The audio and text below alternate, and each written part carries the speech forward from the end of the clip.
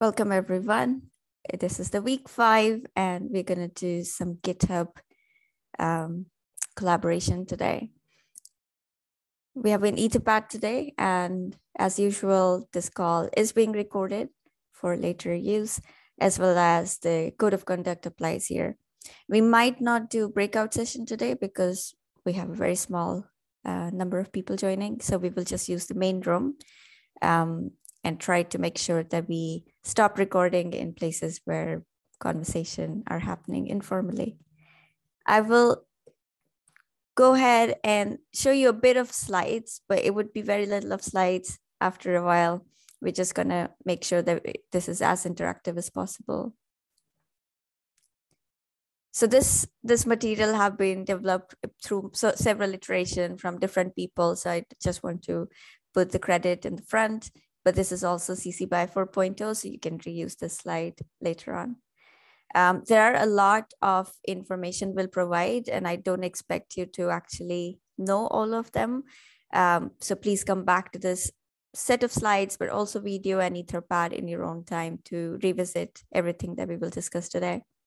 So some of the things that we'll discuss is to identify and understand what version control means and why is it important for you beyond code. What is GitHub? How do we use GitHub and Markdown? So Markdown as a formatting sort of language.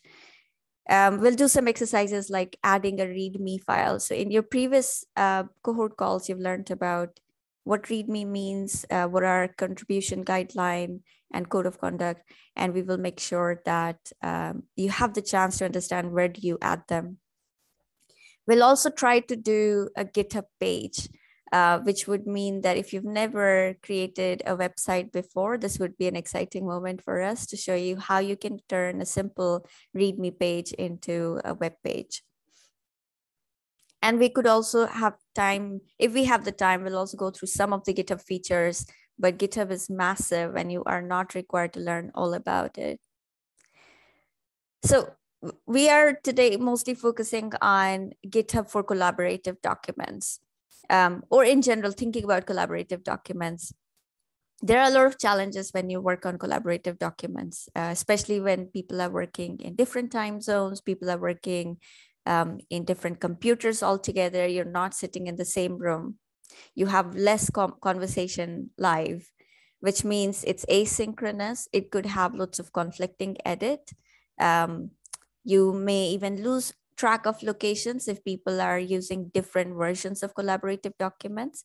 And also versions. What if nobody's actually keeping track of version? How would you go back to the previous edit, or how would you learn what has changed? So let's think about this person, this Fox as you, who's working on your own computer. You have a repository. Repository is a folder where all the files for your projects are sitting. So this file could be multiple types of file. It could be either script that someone else has written for you, or you've written for your program, or a set of documentation or manual. So what happens on a daily basis when you work on this document? You come across idea that, oh, I probably need to have multiple folders.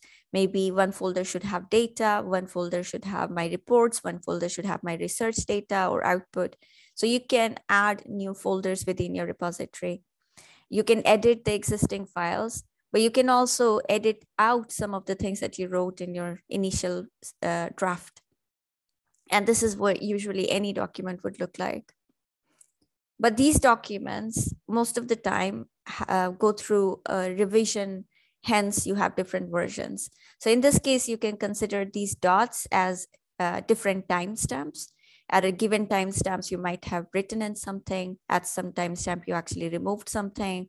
Another timestamp, you might have added extra bits into your document, and so on. When we, for instance, let's take example of a script. When we run a script, when we write a script and run it on a specific data set, we might realize that my script actually has some bug, which means I need to go back to the last version where my script worked. Similarly, could be possible for document, that you have a document, set of document have all the information. Someone came in and edited something out, but they realize that information that you had written was most updated one. So they should know how to go back from one version to another version without losing information. Earlier that I remember during my master's, probably, I used to write version as different new file created with different names sent by emails to someone. And they will send me back an edited version with their initial added in the file name. And hence I would have like multiple versions of the file, but those versions don't really tell me which one is most updated. They just have different names. However, in the recent work, we've also learned that version control is actually happening quite automatically given the tools and resources we are going to use. So some example, let me go back to this one. Some examples include Google Documents or Google Sheets or any sort of Google slides or data or whatever else you're using.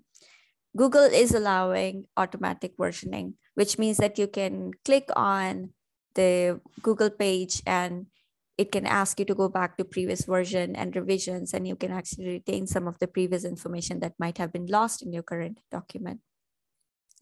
You also see version control now on Dropbox. I don't use Dropbox anymore, so I can't really tell you how exactly that looks like. But there are also other ways to use version control using Git. So Git is a local version control system. If you use Terminal, then you might be aware of it. If you don't use Terminal, then you should know that a lot of version control documents actually use Git underneath.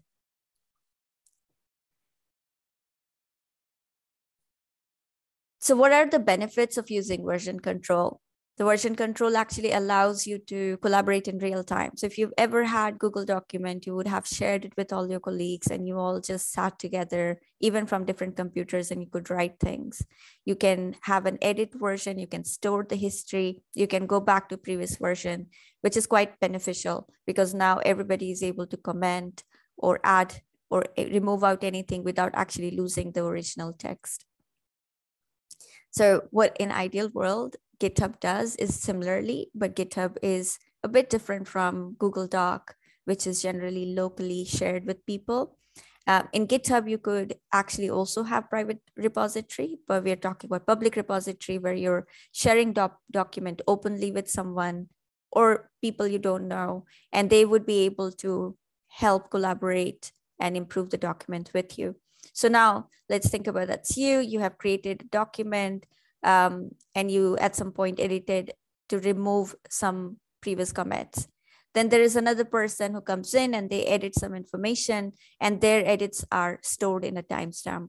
And there is third person who added another new set of instruction and their information is also stored. What is another benefit of GitHub is that you're actually able to see who did what. One point of that is you can actually ask for clarification from the exact person who have done the edits, but you can also credit right people for the right edits that they have done. And also it's embedded in the history of internet, which means that nobody can take away the credit. Nobody can take credit for work that you might have done or dismiss someone else's work in a project. So this is quite a collaborative way to work on a project online. Which is why we will be teaching you about GitHub. However, just so you know, GitHub is not the only option. You have another resources like GitLab, Bitbucket, and more that I'm probably not aware of. And you're okay to use any of those. The purpose is not to promote GitHub. The purpose is to promote your project openly. Okay, so what is GitHub?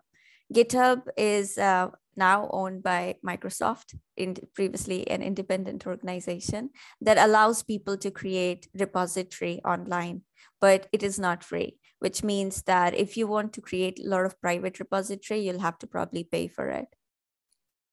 So it hosts your repository. It helps work with other contributors or collaborators. It also provides a web interface with version control. So it's very similar to what we were talking about Google Doc, which is connected to your email, but it is probably for internal use. GitHub can be used a lot more for public facing documents. It is also useful for project management and communication. So in GitHub, you can create roadmaps. You learned about roadmap. You can create a page with roadmap, but it also has project board, which looks like Trello, which you can use very conveniently, but that's not something we'll talk about today, and we'll give you some resources if you want to use that later. It is also useful for any number of projects, any number of people working together on it. So I'm going to pause for now and stop my screen sharing and ask folks to show me a thumbs up if they have actually created a GitHub account. Yes? Carolina, Patricia? Good? Nina, good? Cool. Everybody has their account, which is perfect. Creation is enough. You don't have to know anything else about it for the moment. So that's great. We all have GitHub account. So what we're going to do is go with the next exercise. The next exercise is to create a repository. So what does repository mean? And I'm going to actually not show you any more my slides and directly go in the repository where we will be creating new repository. So I will go back to my own account. Right now I'm on the Open Life Science account. I'll go back to my profile. So on the right top, you will see your own profile. In the right top, you also see this plus symbol. If my screen hopefully is visible. You click on that plus symbol and it asks you to create a new repository. And we're going to click on the new repository. And this should show me something like this. Anytime, please shout if I'm going too fast. I can pause and we can do this thing together. And at this point, I'm actually expecting that you will follow along with me and do what I'm doing while looking at my screen. But also I'll give you 5 minutes after each work that we do together. So now what it shows me that I'm creating a new repository. I am the owner, so you can see my name, and I'm going to give this repository a name. So I'm going to call it for this exercise purpose. First GitHub collab. Right, so you can call it anything, but for this purpose, I'm just calling it first GitHub collab. I'm going to leave the description out for now, but if you want, you can add something like, I am testing how to work with GitHub using this repository. Cool. And now I'll actually leave this public. Don't click on private because we need this project to be public at the moment. And also I'll tell you later that because this project is public, we'll be able to use Git page or creating a mini website using this. I'm going to click here now, add a README. So you all know what README is. README is a simple file in your repository that tells you about this project. And that's it. This is all I'll do. I have a project name, a small description. It is public. I've added README and I'll create a repository with that. And this is what it should show me. So this is now a repository called First GitHub Collab. It has a file called README, and my README file has just the name of my repository and the tiny description that I provided. And that description is also added here. Okay, I'm going to stop there for a second and see everyone has the chance to do it. I'm going to pause the recording. Go ahead now.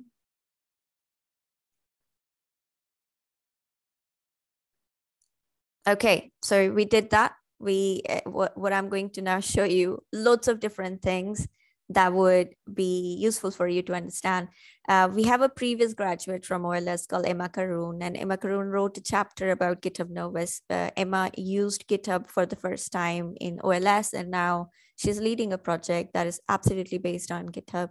So please do go back to this link if you want to know more in your own time, but I'll do that here already for you. So what you have right now is if I go to the GitHub, well, this is your link to your repository. There is a file called README file. And in order to edit that README file, what you'll do is use this pencil symbol. So I'm going to go back here. That pencil symbol should also exist here. So that pencil symbol is literally telling you how to edit your file. So right now what you see is this really boring looking text, but when you click on preview, that preview actually shows you somewhat much nicer looking document. And what is allowing us to see that difference is called Markdown. And Markdown is the reason why this file is called readme.md. So MD stands for Markdown. You can change this file name, but I would recommend not, because in GitHub, when you have a README file with capital README, it already recognizes your file as the landing page, which means it will be always the first page that anybody would be able to see when they visit your repository. So a little bit about Markdown. So first of all, yay, we all created our first repository, and so that's very, very exciting. And we saw that there is something about text that is happening. So here, what is different from your flat writing is this one hash symbol followed by a space. And I'm going to change my repository name to not have this hyphens.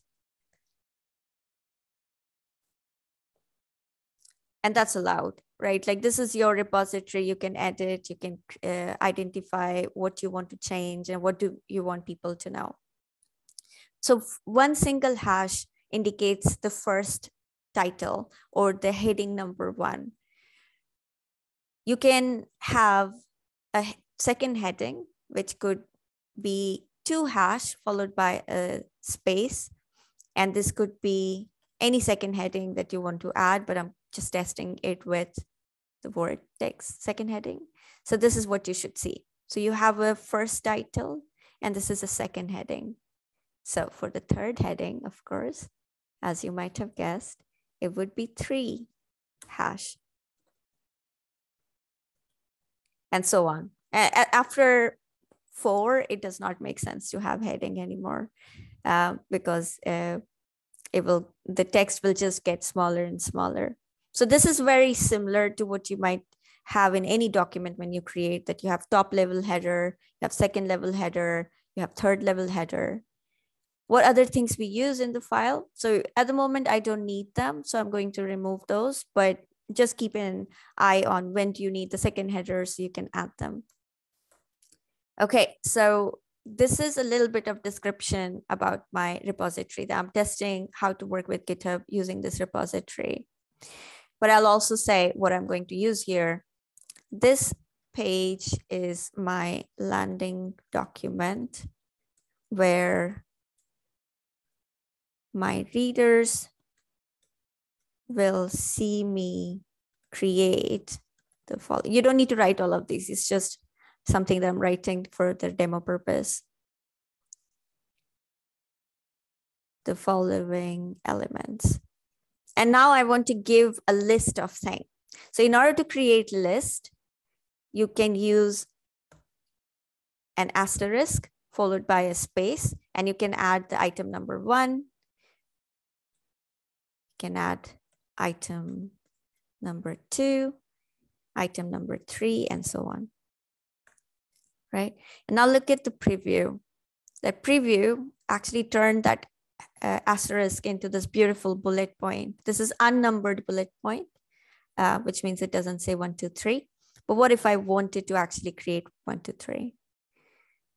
So I'm testing numbered bullet points now.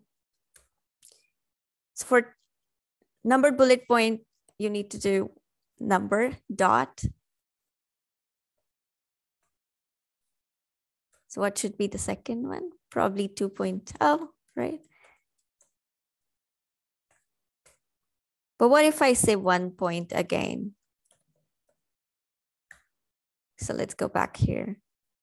It actually doesn't really care about the number on the left side. It is quite smart in knowing that, okay, if you've started with 1 dot, you actually want rest of the list to be numbered, and it actually corrects corrects you. And that's quite nice, because what happens if I was like, oh, actually this one should go here.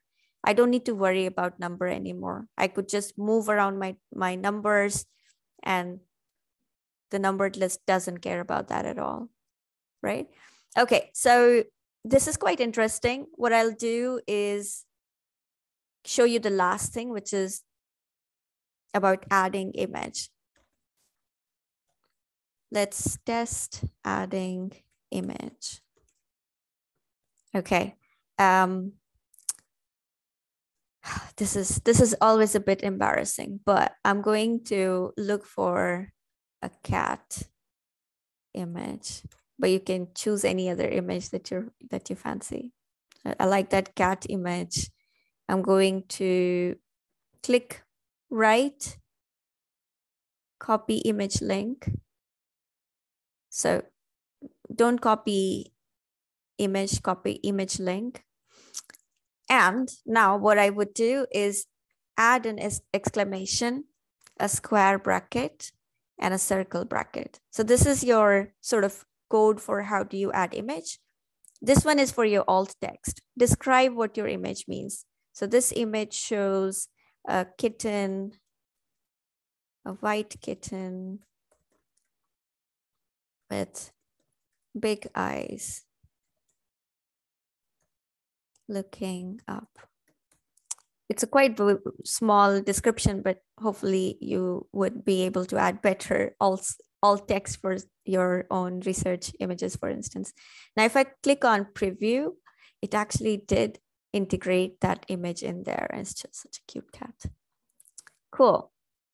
What I'll say is, like, that's enough messing around for now, and we're going to commit that change. So what does commit mean is that we've done the editing and we're happy for this to become part of my repository. So I will give description for what I'm doing in the commit. So testing README file, and I can add extended description. We tested adding header. We also tested bullet points, numbered list, and image. Okay, and then with that, I'm happy to commit this change, and that change now directly gets displayed in the README page. Okay, so if I go now to my repository back, this is the page that it displays by default, and it has all the changes that you would need. So of course, this was a silly example, and I would actually stop now So that was about how to create image. I didn't record how to create link, so I'm going to just quickly show that to create link, you use very similar to what you do for image, except for you don't use exclamation mark. So in this case, we have a square bracket with information about the link and round bracket with the link itself. And when you preview, it should show you exactly what you did, and you commit change. Okay, so, but then rarely in your repository, you would have one file, right? You would have a lot of different kinds of file. So how do you add new file? You would add new file by clicking on add file, create new file, and I'm going to call it test file, but in your case, you can always come back and change the name. So if I call it test.md, adding info soon, I can go down, commit change, adding new file, and commit new file. Okay, so that is added now, but you would still have the README file displayed because GitHub recognizes this name as a landing page. So what happens if you're like, oh, actually, I didn't need to call it test2, I needed to call it something else? You can go back to edit. You can come back here and you can change the name to project. I'm sorry, Malvika, you are not sharing your screen. Oh, sorry. Thanks so much. Should have. And you show the code again, please, for the linking the issue. Yeah, I'll do that. Thank you very much. Thank you for reminding me. Okay, we'll probably have to cut that out from the video. What we did is we added images, we added link. Link is square bracket followed by round bracket, very similar to image, except for we don't use exclamation mark. and you should be able to preview that right here. And it should show you information about the link. And once you've added that, of course, you would add commit and you will make changes. So in our case, we had already committed before recording. So now I want you to add new file. Sorry, kind of losing track of what I'm saying. So in order to create new file, you'll go on the add file button, click on that, create new file, and you'll give this a name. So let's say I call it project information.md.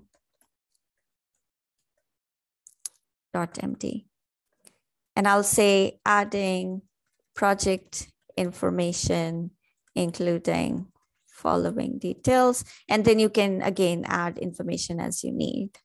And you can either create that as a header or you can leave that as a flat file.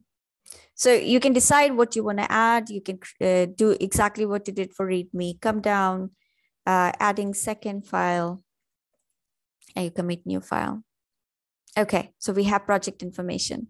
What happens if you decide that one of the file I added, actually, it should have better name because test2 doesn't mean anything. So I had created a file called test2.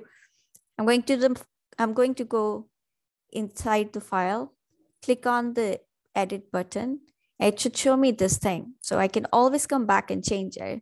So in your case, you remember that you need to create a contributor list to list all the people that have worked with you. So now I will actually then change the information and say all contributors are listed here. So that would mean that you add your name, your collaborator one name, and so on, right? So I will go ahead. So it will automatically give your commit some sort of name. In this case, if you don't add any detail, it says updating test2 to contributors list. In my case, I could just say creating contributors file. Okay. And then I'll commit change. And if I go back to my repository, it should show me that the name has been changed already. So yeah, you can always add multiple files. But what happens if you want to actually delete a file? Is that possible? Of course, that's possible. Anything is possible, right? In these days, you have a very convenient delete this file. And you can click on the delete this file. It will basically show you the red. So red is in the GitHub is always about deleting something. And I would say, okay, I'm happy to delete this, commit change. And it actually deleted that file successfully. So we added new file, we deleted new file. But what happens if you want to add a new folder, as in like a file inside a folder? So that's also possible. Using similar method, you have create new file.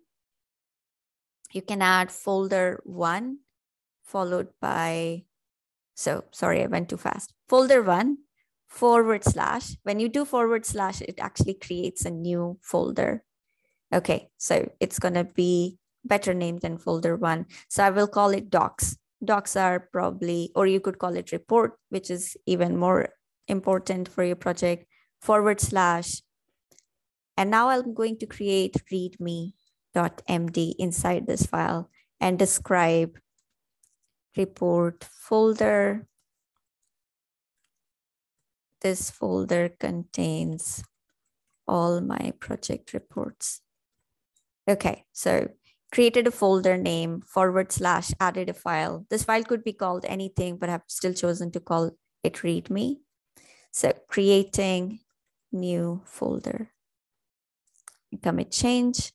So if I go back here, you have 2 files that we had created, and you have a report folder indicated by this. So if you click on reports, it has a README page. And because GitHub actually recognizes that README page is what I need to display, it by default displays that.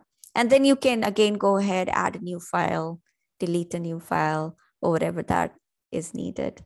Okay, I want you to then take a minute to make sure that, or ask me question if that was too fast. Ask me concern you may have, which would be like, what would happen if I want to upload a folder or upload an image, right? Like you can also, rather than creating a file, you can upload an image. So you can try to test that again. Sorry, Claudia, did I miss something?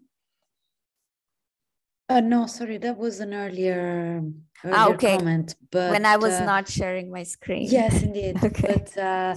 But actually, I was wondering. What I missed is where is the delete file command?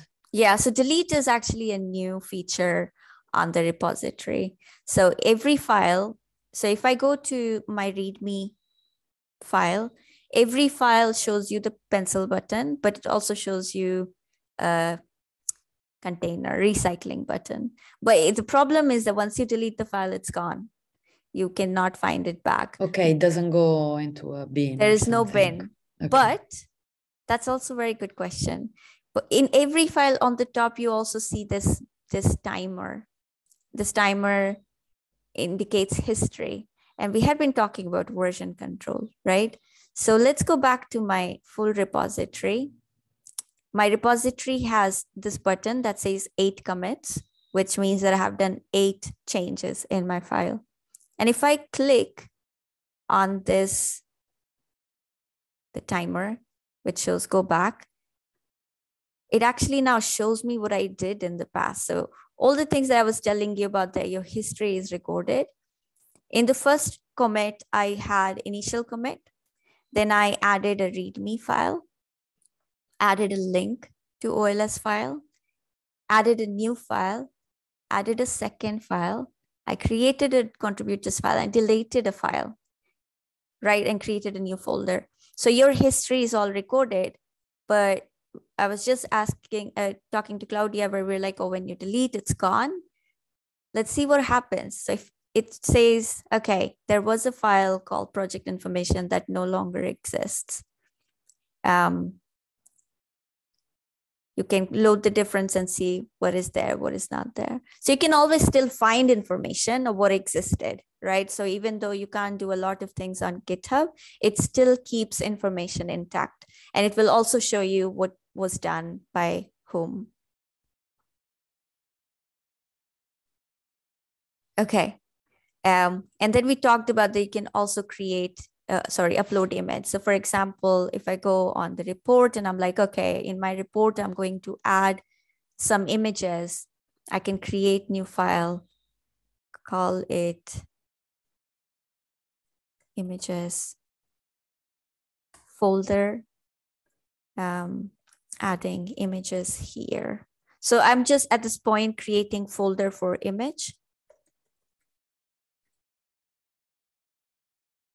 Okay. Sorry, creating image folder. And I need to call this, so info.md. And I commit. So what I did is created a folder. Inside that folder, I created a file. I gave just one line to the file and I'm committing change. So now inside my report folder, I have a new folder called images. And now I can click here, upload file. And in order to do that, you can choose file from your own computer. I'm going to take a risk and try to upload a file here. So I have an image called Enigma 2, and I created as a choose your file and adding Enigma image and commit change. It's processing my file. So now if I click on reports inside image, I have a file called Enigma, and that's an image of Enigma. Right, so you can always upload image file. You can also upload other kinds of documents like your PDF. You can upload presentation you've given. You can upload posters you've created. So you can always have everything centralized in one place. Okay, how good are we doing? Is everyone still with me? Too much? Should we take like a 10 minutes break and come back? playing on my... Okay, so one last thing that I'll show you.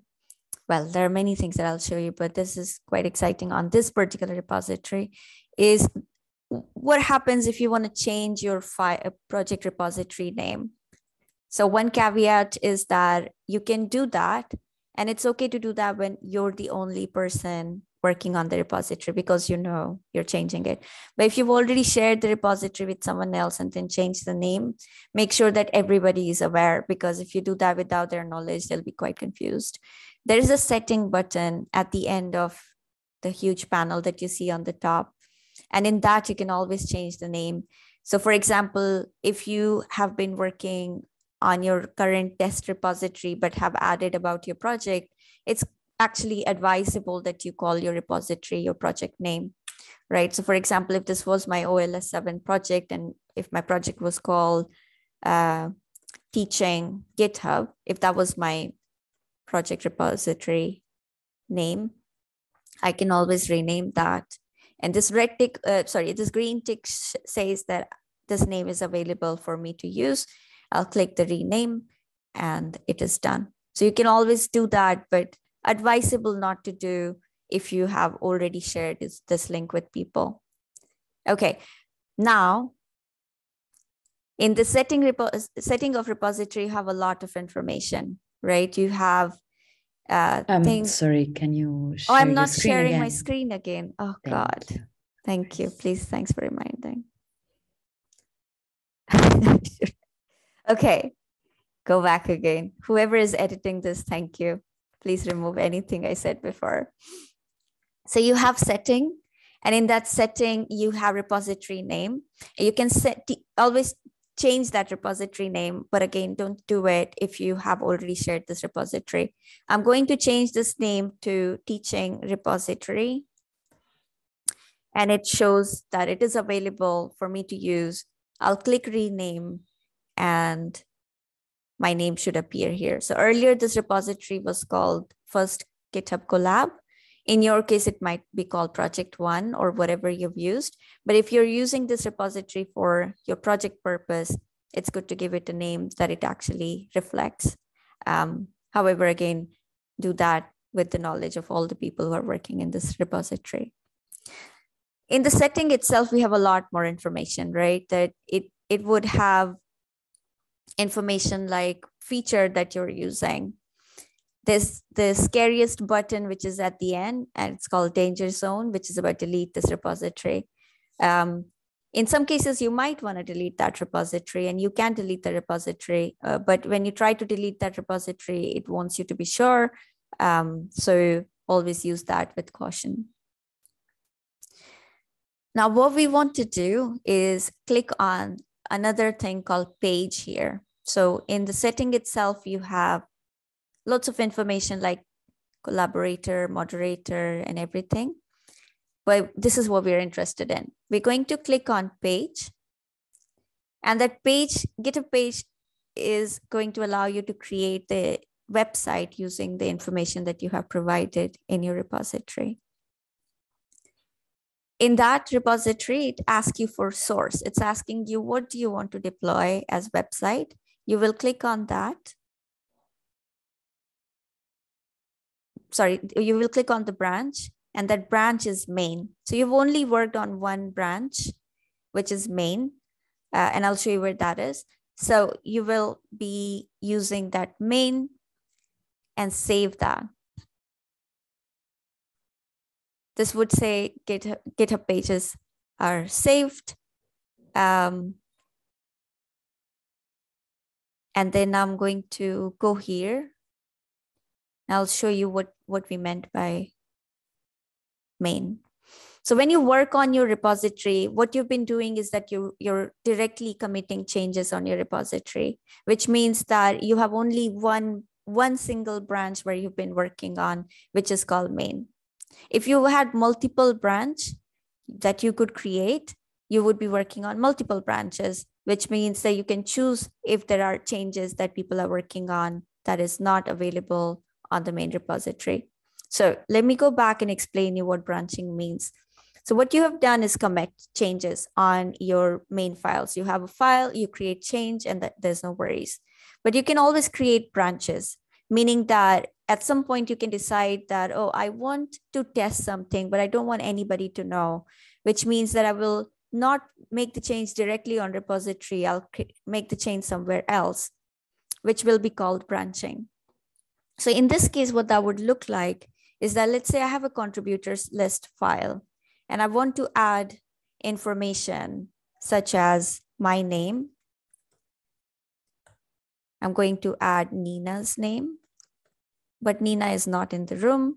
And I'm going to add Claudia's name. I'm going to add Patricia's name, right? But Nina is not in the room, right? And I don't have permission to add her name. So instead of making the change on the main branch, I'll create a new branch.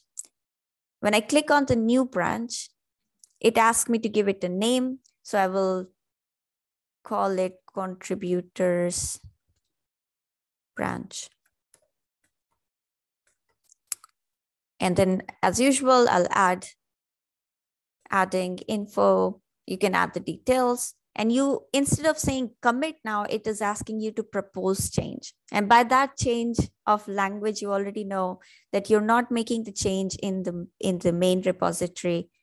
When you say propose change, it brings you here. So what is happening is that now you're creating another version that is not going in the repository, and you want someone else's approval on that.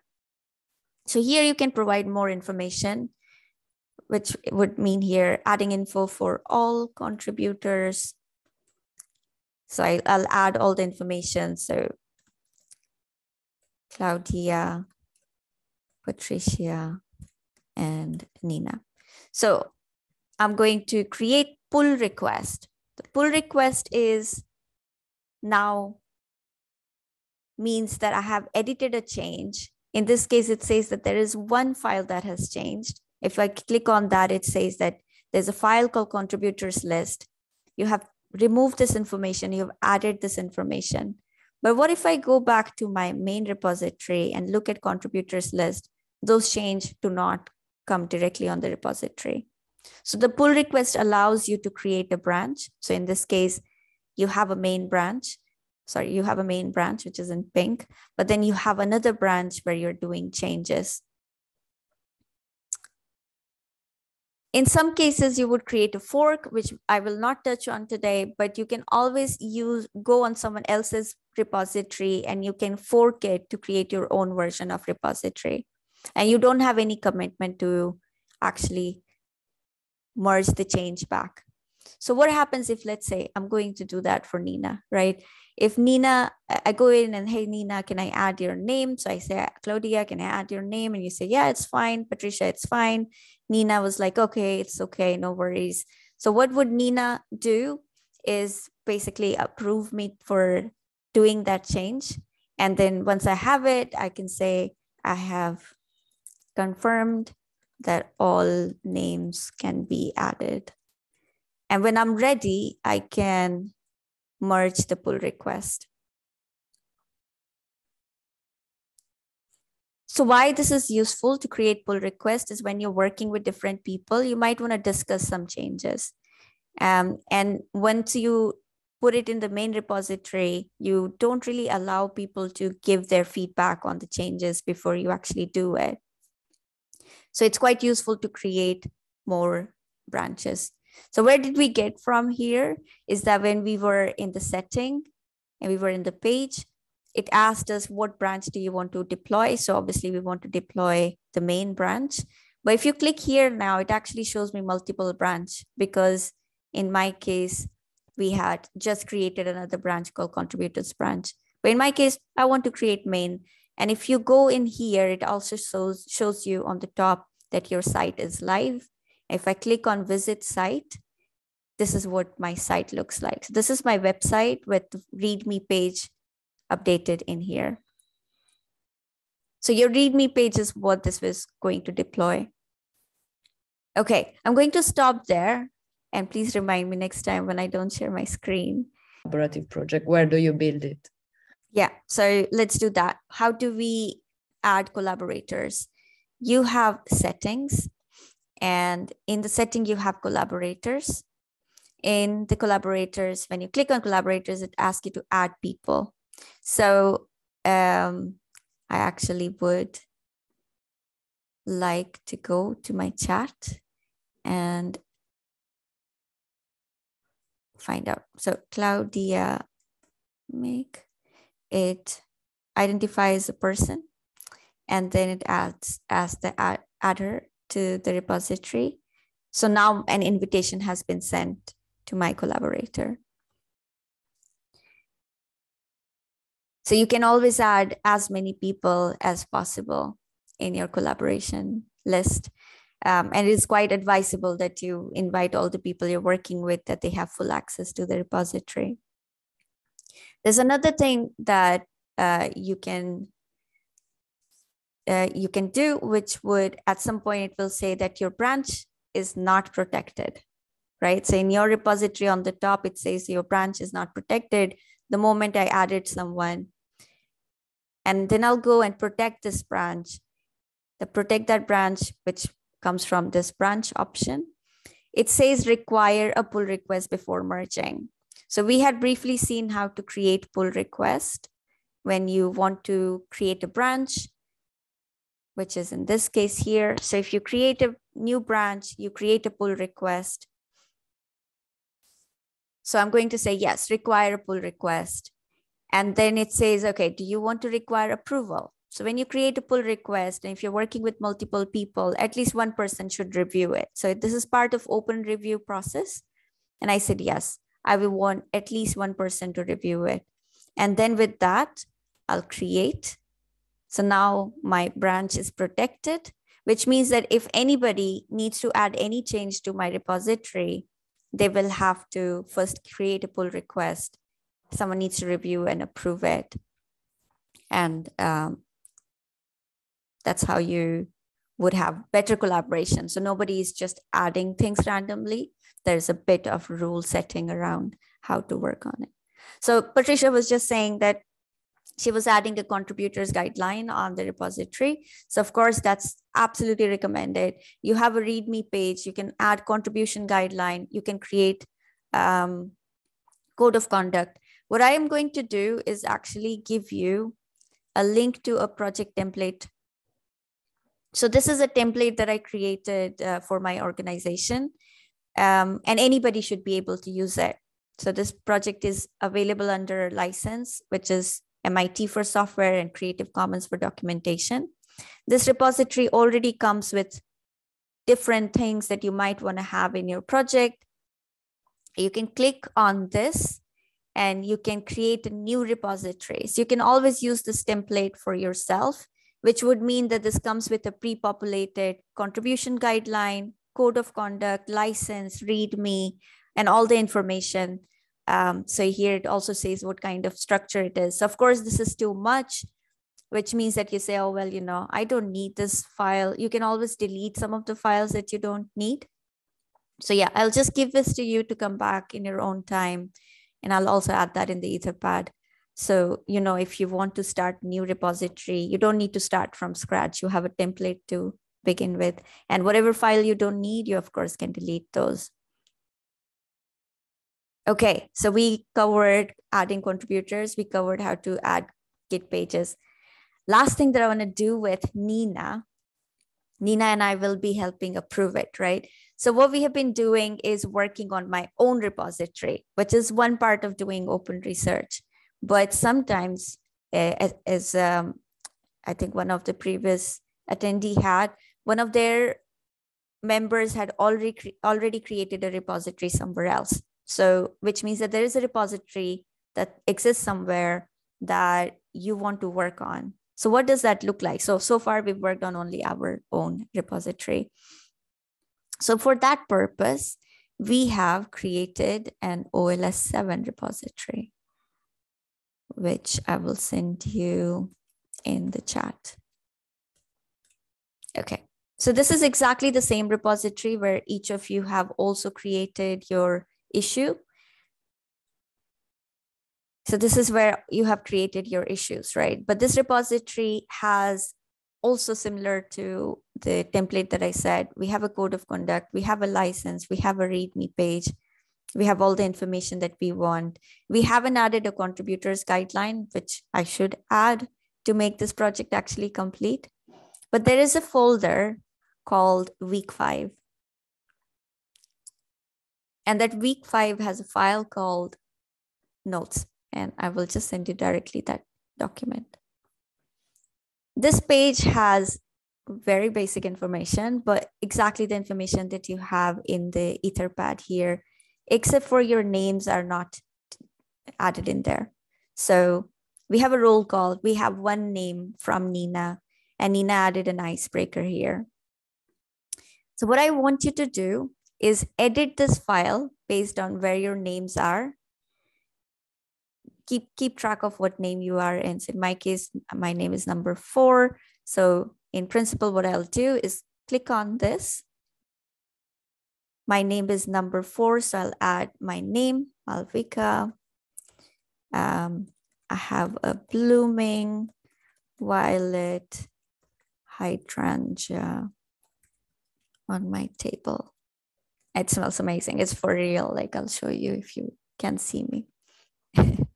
So I am adding that information next to my name, and I will go down, create a new branch.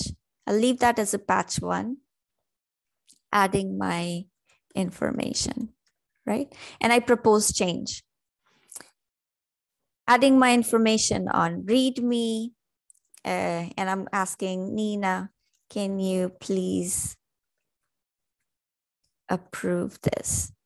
Okay, so Nina is my collaborator on this project. I'm creating a pull request, and I will now stop sharing and ask Nina to share her screen and show me how she approves the pull request.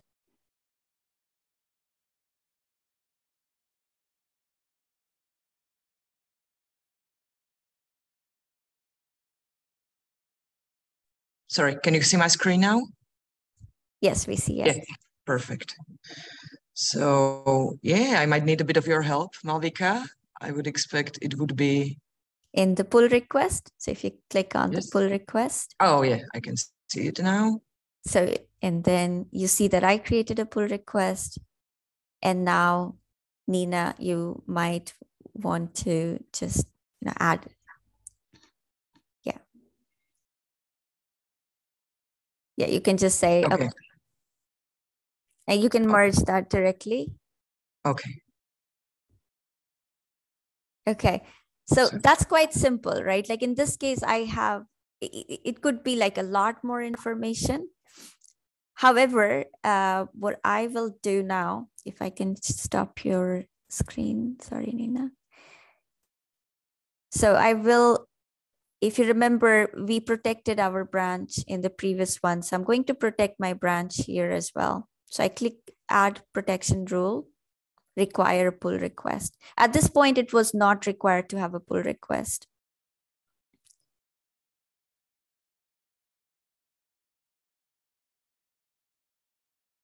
Okay. Allow forced pushes. No. Don't know what I'm not doing right.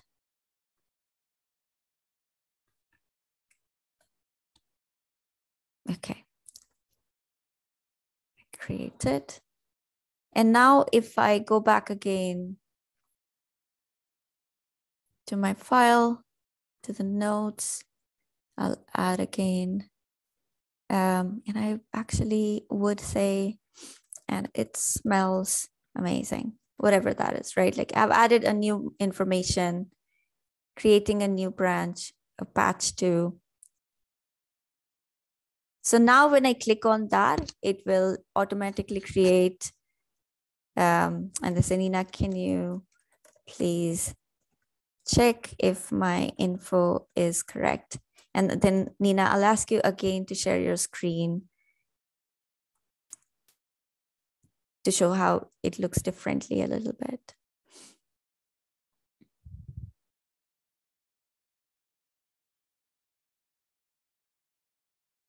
Oh, it's not really asking you to review it. So you can also, for instance, use this place. No, it's not asking you to review it. Let me see what I'm doing wrong. Branch.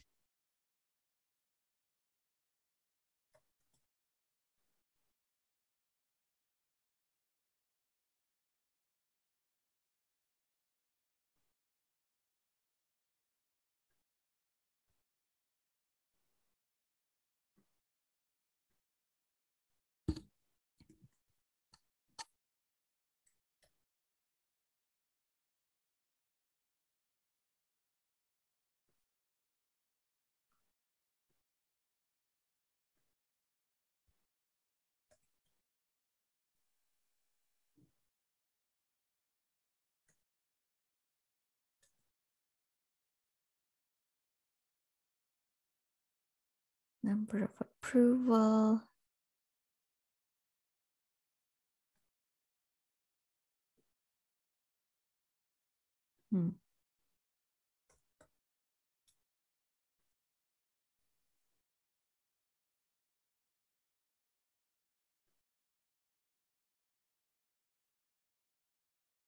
Okay, I'll see what I'm doing wrong. But in general, what I want you to do is actually, please create a pull request on this repository by adding your information.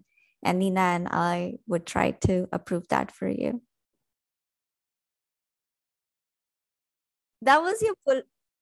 So that was your pull request. You've already done issue creation on OLS-7 GitHub repository. So I won't go through that. The only difference between issue and pull request is that issue is like a to-do list. You can create to-do list as a documentation purpose, which you saw that we did. So let me quickly share, and then I'll let you all go, that in this case, you have issue list. We have already folks who have created issue list. In that issue list, they actually describe what they are doing. You can create sorry, I'm sure that they met or they didn't, right? So you can always use that.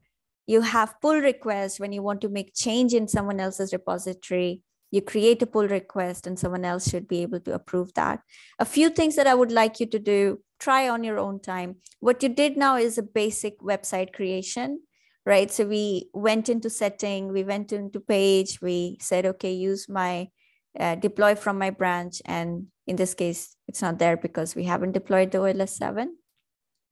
But there are many beautiful pages that you can create, which we haven't looked at, but you might want to look at how to create a lot more beautiful page than just basic page. And I've added that link in here. So in your own time, please do have a look at that. I also gave you a template repository. So in the future, you don't need to start from scratch. You can start from an existing template and you can adapt the file for your own project. There's a lot that we haven't talked about that is available in this particular slide deck.